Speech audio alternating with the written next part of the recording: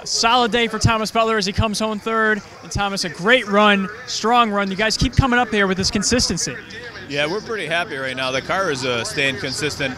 You don't have to be the fastest car to win, but you have to have consistent laps, and we're in the same about a range that we're kind of happy with.